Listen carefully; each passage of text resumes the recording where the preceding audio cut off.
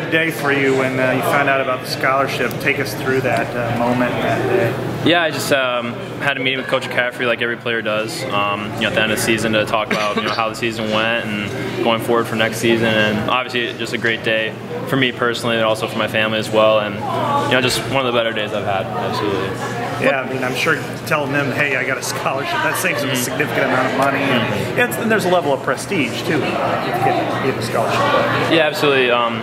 Achieving a scholarship was a goal of mine since I walked on here. I knew whether it would be this year, maybe years down the road, that was something that I wanted to accomplish. And proud of myself for achieving that goal, and thankful for Coach McCaffrey for having the confidence in me, and thankful for my teammates to push me and get me better.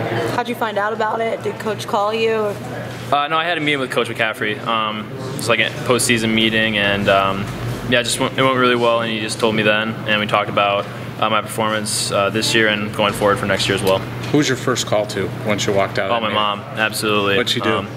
She cried. She did a little bit, but that's to be expected. I love my mom, and she's the most important person in my life, and someone I'm always going to with that first call. 2 years into this, did you expect to be on a scholarship? Did you put a timetable out, goal-wise? I never really did put a timetable. I know I just wanted to achieve it before I graduated, and yes, I did that. And I think my performance this year, like Coach McCaffrey said, I earned a scholarship. He's not giving me one. I did earn it, and just thankful for everybody that supported me this year. Where do you go from here? Like, you walked onto this great Big Ten program, you got a scholarship. Like, what's your next goal? Yeah, just to keep developing my skills and also develop some of the new youth that's coming in.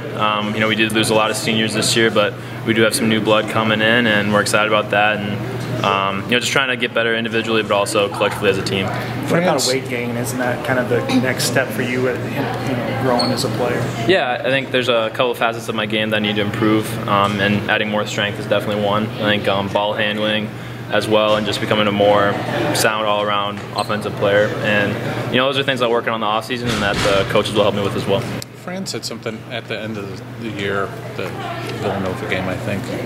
Said you're 15 pounds from being maybe an All-Big Ten player. What does that mean to you when he says that? Yeah, I think that's Coach McCaffrey showing another example of his confidence in his players, and I think that's one of the things that all players are really respectful of Coach McCaffrey, is that he does instill confidence in us. And I know that if I can put on those 15 pounds, it'll give me a different dimension to my game, that I can be more physical and elevate my game. How hard would that be for you to add weight? Yeah, I've struggled with it a little bit in the past, but I think it's something that I can't overcome. I have full support with Coach Maxwell, our lifting coach. I know he'll whip me into shape, and he'll do everything he can, but it's on me for the most part, making sure that my diet's right and doing everything I can to put on those pounds.